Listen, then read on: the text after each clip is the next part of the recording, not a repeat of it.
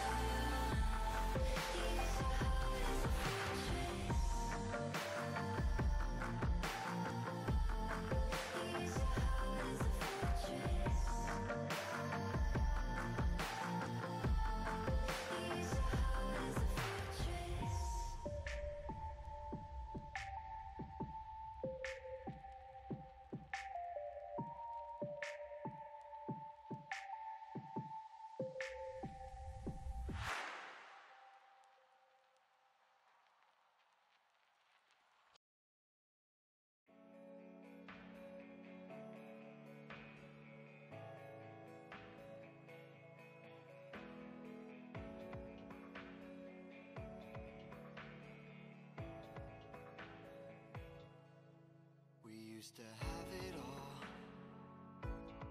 It was us against the world, but now I've been sleeping on my own, spending all these nights alone, knowing you're not coming home. 'Cause you're running through my dreams. It's like you're on repeat. Feels like eternity.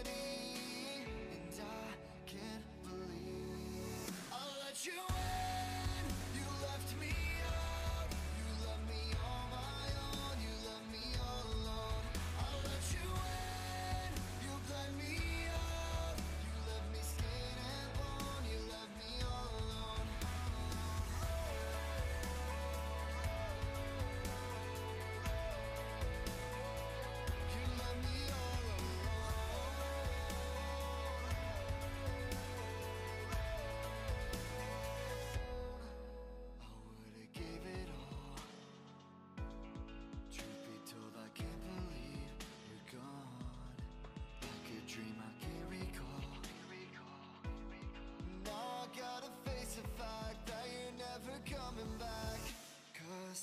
You're running through my dreams. It's like you're on repeat. Feels like eternity. And I can't believe I let you in. You left me out. You left me on my own. You left me all alone. I let you in. You let me out. Alright, so this is when I start working on limb replacements. You'll see it just in a second. Yeah, here.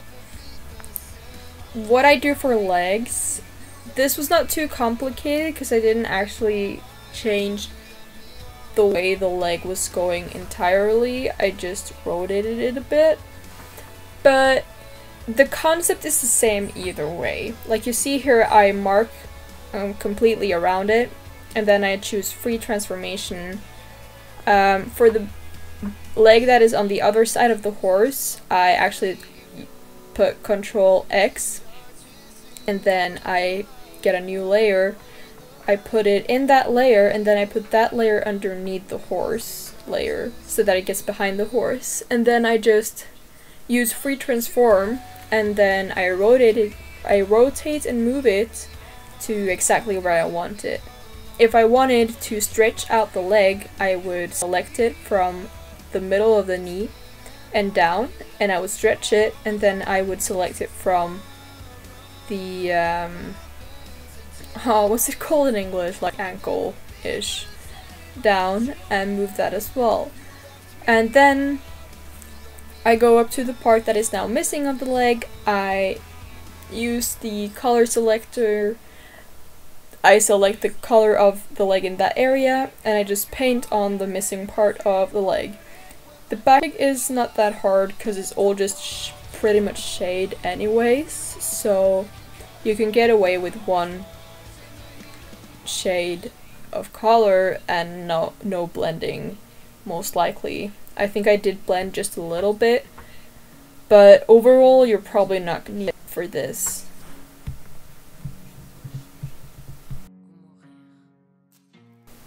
What you see here is that I had already moved the front leg.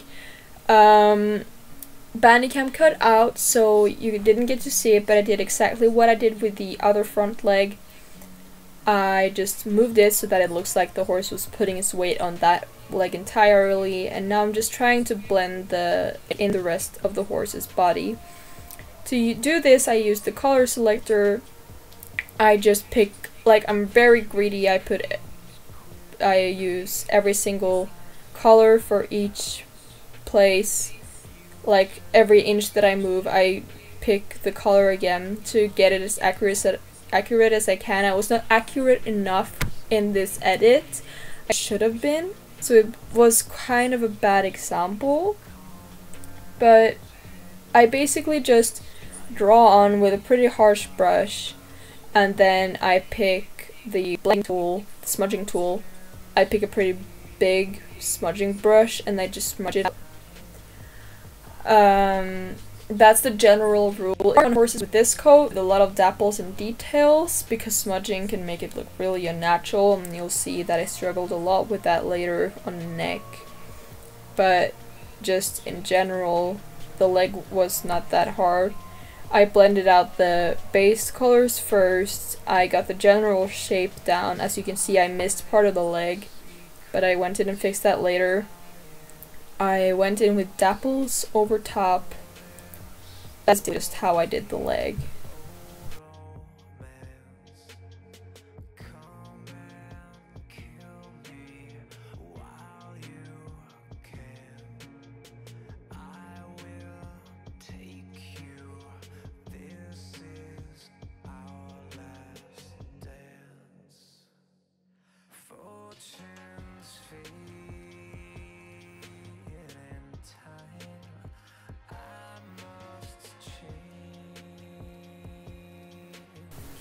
Okay, so now we're almost at basically got the best of me. The neck and the head.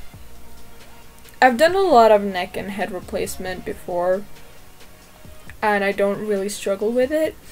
My issue with this edit was, once again, the coat of the horse. Yes, a crazy amount of dapples and details, and makes it really hard for me using my techniques to make it look good. But basically what I do for head and neck replacement, or readjusting, whatever you want to call it, I mark the head first, I move it down, I want it, and then I move the neck. When I mark the neck, I make sure to go all the way down to the shoulder blades to get the most realistic feel. I don't do individual part of the neck. If I want to do it more complicated, then I will do that later. I will do the base of the neck first. So here I spent quite a lot of time nitpicking, just getting the shape that I wanted. You'll see that I go back in changing the head and the neck position again, because I just wanted the horse slightly annoyed, like he was throwing a tantrum, because that was the whole point of the edit. So the initial just placement of the head and the neck is not the issue for me. I have a quite the easy time with it because I've done it quite a few times before. The hard part was matching the open space between the neck and the horse together again. As you can see, I move the pieces around using the free transform tool again under edit. It's just the easiest thing to do. And then I go in, I pick the colors with the color picker, and I just fill in. This did not work for me. I had to go in multiple times, and as you will see, I eventually just settled on copying a piece from the shoulder and moving it onto the neck. And you'll see that in just a second.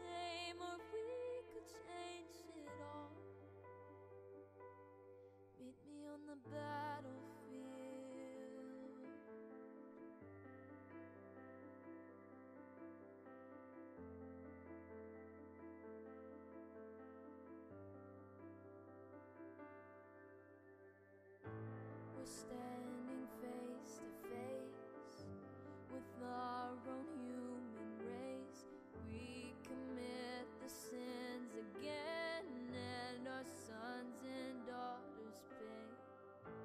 Our tainted history is playing on repeat, but we could change it if we stand up strong and take the lead.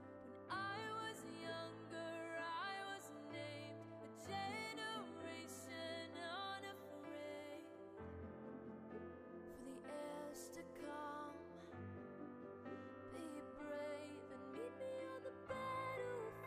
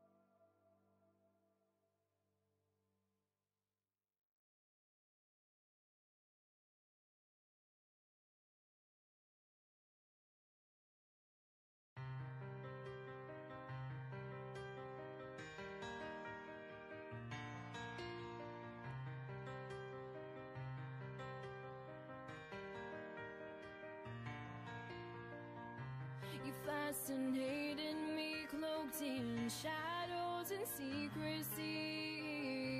The beauty of a broken angel. I ventured carefully, afraid of what you thought I'd be. But pretty soon I was entangled. You take me by the hand. I question who I am. Teach me how to fight, I'll show you how to win.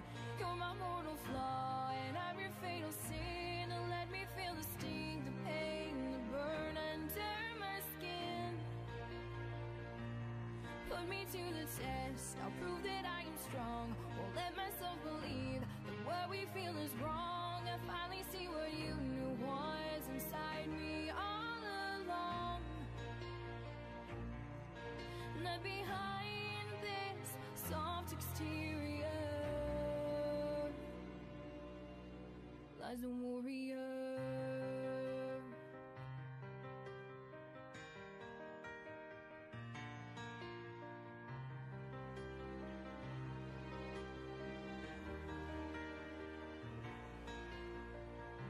My memory refused to separate the lies from truth and search the past my mind created. I kept on pushing through, standing resolute with you, in equal measure loved and hated. You take me by the hand. I'm seeing who I am. Teach me how to fight, I'll show you how to win. You're my mortal flaw, and I'm your fatal sin. And let me feel the sting, the pain, the burn under my skin. Put me to the test, I'll prove that I am strong. Won't let myself believe that what we feel is wrong. I finally see what you knew was inside me all along. And that behind this soft exterior lies a warrior. Okay, so this was when I decided to be fine with the neck. It had taken me way too long, so I just decided that it was time to move on to the head details and just add a lot of snow so that you could not see my issues with the neck. So first of all, what I do with the face is that I redo the shape of the eye. I would recommend using a reference for this. That is of course what I have been doing. I've been drawing for a long time. I'm not a great drawer, but I have the general basics down, I would say. So I just try to make the hollow of the eye, or like the area around the eye, look as close to the original game as possible by just using the colors that are around it, using the color picker, and then smudging. And ooh, that's wrong. Yeah, and then I go in, I fill in the base of the eye, or the eyeball. And here I have a general thing that I always do. I use the dark tool, or whatever it's called, the burner or whatever. I do the outer, or the outer corner darker, and I let the inner corner be the original color. Then I draw with black, I draw the pupil and then I go in with the lightning tool. I first go in with a lighter brown, or whatever the color of the horse's eye is, and then I go in with the lightning tool, and just parts of that brown area I will make lighter, and then I will go in with the smudger with a small brush and smudge out just the edges to make it look slightly softer and more natural. And then for this horse I went with white eyelashes because he is gray and it was supposed to be winter, so I just draw on eyelashes with a soft brush. I like to do this on a separate layer just to make sure it looks fine and that I can get rid of it if it doesn't. And then I add whiskers around the eyes. You'll see me going a lot back and forth in Spotify or Google Chrome is because my Photoshop tends to stop working. But yeah, I add whiskers around the eyes. I don't add a lot of whiskers, but a general rule for me is that they need to be pretty clear because when I post the picture, they are not going to show up as well from the distance. So I have no idea what I'm doing right here, but I'm basically just still working around the eyes, the whiskers. Oh yeah, I'm working on the mouth, sorry. I'm totally keeping up. Yeah, I'm just making the general shape of the mouth. I'm gonna fill it in with foam later, so I'm not too worried about it. And there I'm looking at reference for a tongue, because I've never drawn a horse tongue before. I ended up using that one as a reference. Got a nice pink shade, and drew a tongue. This one I've never drawn before, so I don't know how to explain it. I'm not the person to look for a tutorial on that. I literally just made it darker at the top and at one side of it, and then I made the dark stripe in the middle and I made it slightly lighter on the edge. And then I smudged it all out because I love smudging.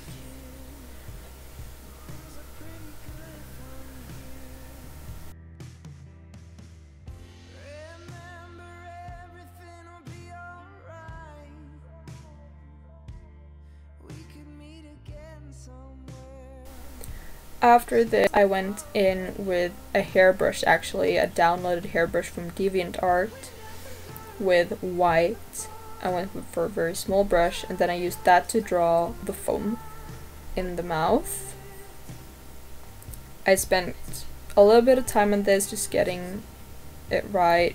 You have to use a pretty small brush to make it look, I guess, natural in the pixel horse art form. And then I just drew a lot of dribbles around it. I drew some dribbles on the tongue. You'll see later that I also add dribbles on the leg and the chest. But it's not that visible in the final edit because there's no...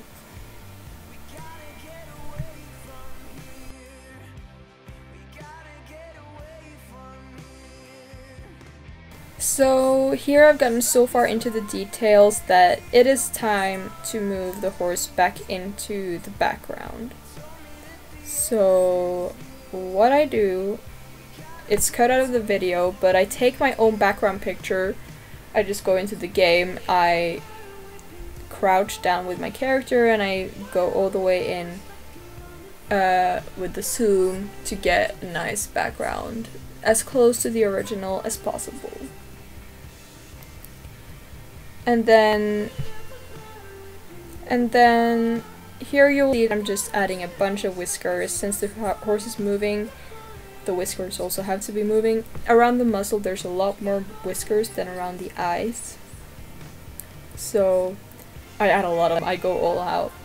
I love whiskers so much. And then I don't know what I was doing here. Bear with me.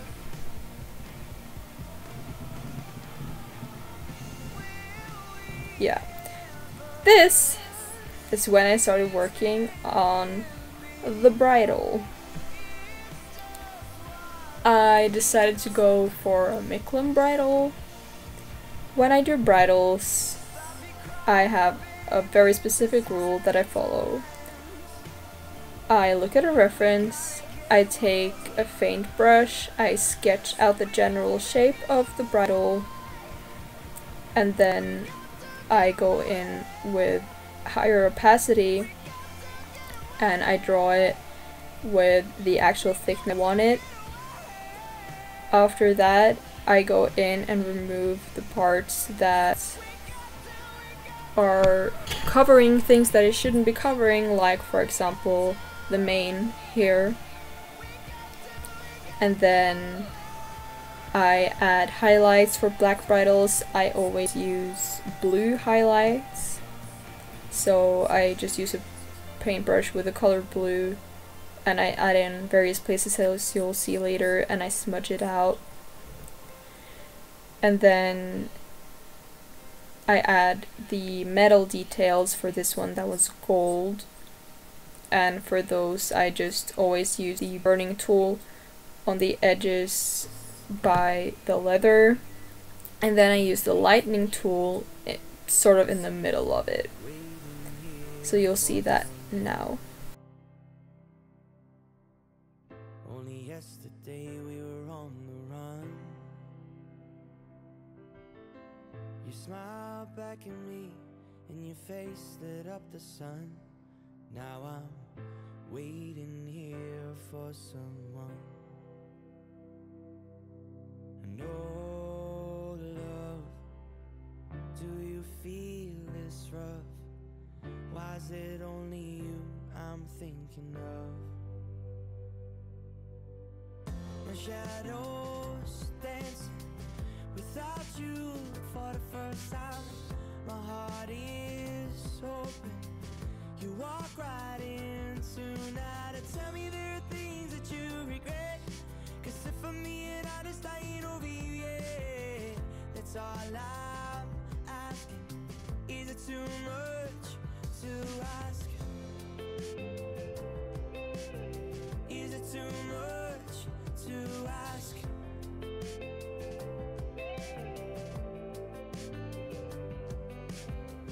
Someone's moving outside.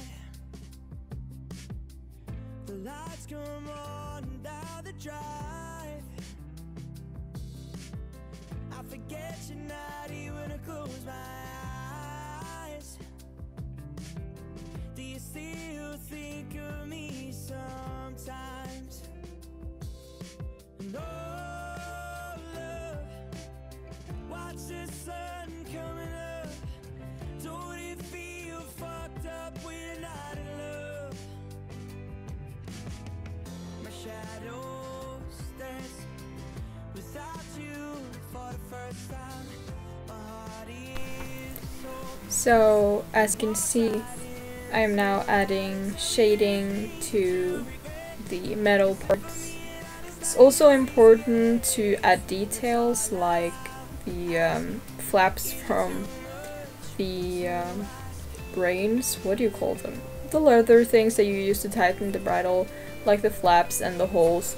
It doesn't show up that well on black bridles, but I still add it either way, just for details. I also like to add a very faint black rim around the bit, because I just think it looks better in a game. For the reins, I do the exact same as with the bridle. I draw the lines, and then I draw the highlights with blue. And then at this point I also like to add in shading. So I take a very light black brush, and then I just... Whoa, okay, Skype, go away.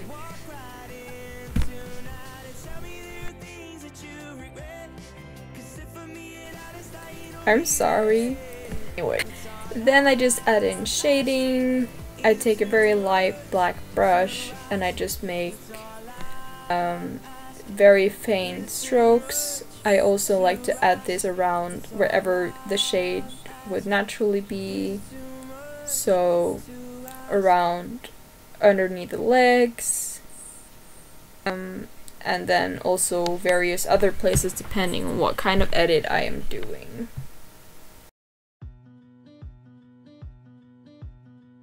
Outrunning karma, that boy, he's such a charmer. All the bugs and their larvae follow him out to Colorado. 10 dozen hearts in a bag, their bodies lying, he'll drag them down to Colorado. A modern desperado, and he'll race for miles through the He runs because he knows he cannot hide. He's never gonna make it. All the poor people he's forsaken. Karma is always gonna chase him for his lies.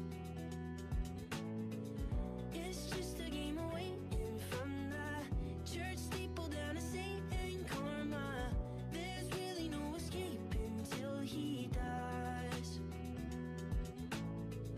Outrunning karma, that boy can't run no farther. It's the last days of Sparta. Follow him down to meet Apollo, and he'll brace for battle in the night. He'll fight because he knows he cannot hide. He's never gonna make it. All the poor people he's forsaken. Karma is always gonna chase him for his lies. It's just a game of waiting from the church steeple down to Satan. Karma, there's really no escaping till he dies.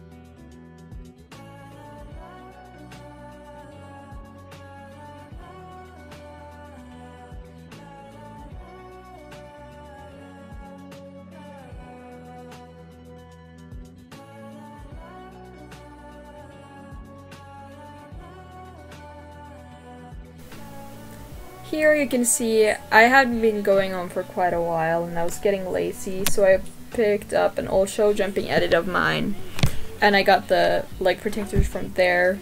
So if you ever want a detailed tutorial on how I do leg protectors, you can tell me either here in the comments or on Instagram, and then I will consider doing it if there's enough interest for it, but it's not really that hard. As you can see, it's just a blob of color. And then after doing the leg protectors, I drew on bell boots. I'd never done bell boots before.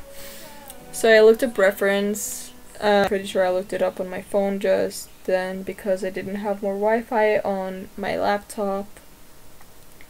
So the bell boots didn't turn out great. They just became even bigger blobs of color.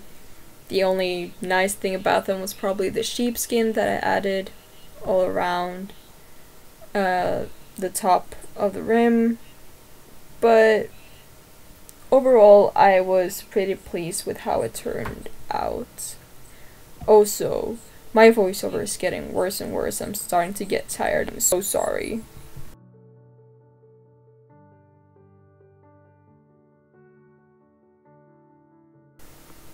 Okay, so here you can say I started doing face details.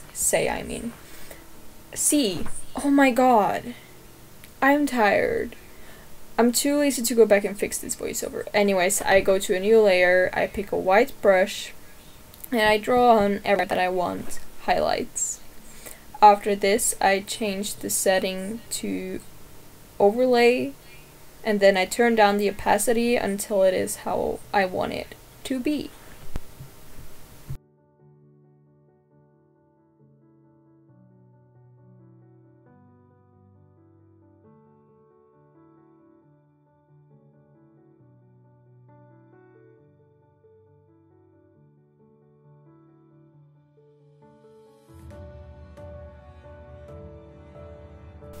Alright, so here you can see that I already started adding a breastplate.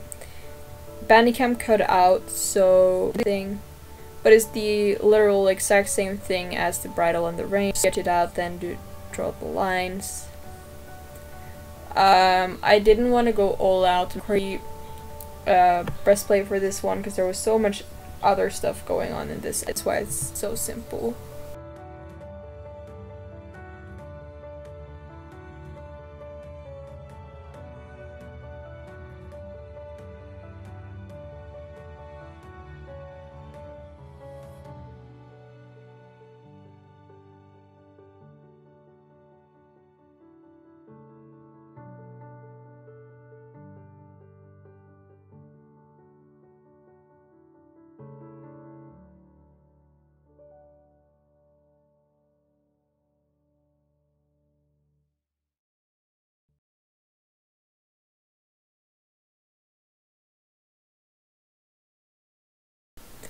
Okay, so what's happening now is that I started adding snow.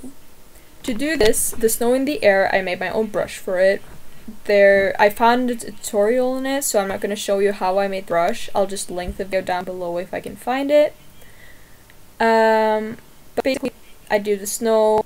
I use the exact same technique as the guy in the video that I will link. I do the smaller snow in the far distance, and I add Gaussian blur to that, and then the two closest layers of snow, which have the biggest snowflakes, I also add Gaussian blur and motion blur to make it look like the snow is moving.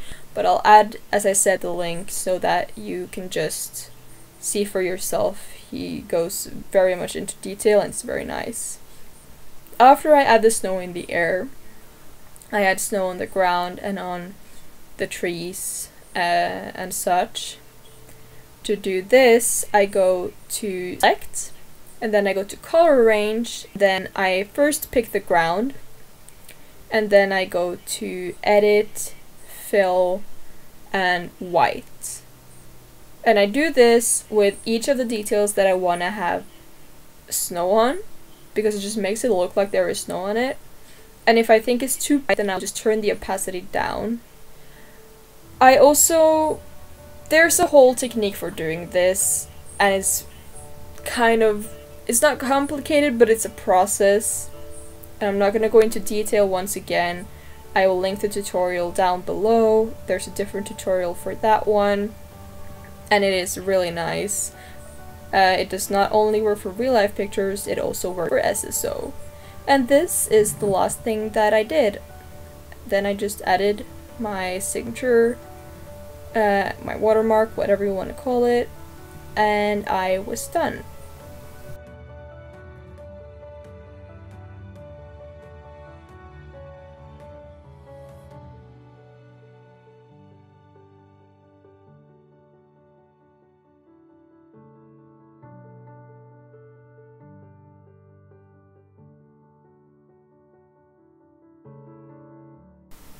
So that's it for the tutorial. I hope it was what you guys wanted and that it was detailed enough.